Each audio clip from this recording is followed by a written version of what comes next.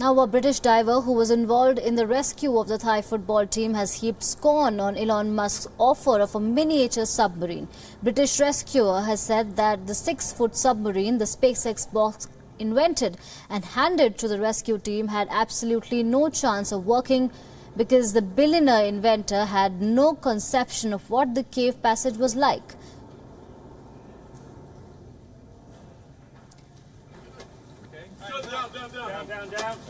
The Thai provincial governor overseeing the rescue operation had also passed on Musk's submarine, saying that while he appreciated the offer, the submarine simply wasn't suitable for the cave rescue mission. Agreeing with the governor, another rescuer, Josh Harris, has called Elon's submarine a distraction. I think at the timing that it came in at the moment, it was probably more of a distraction than a help.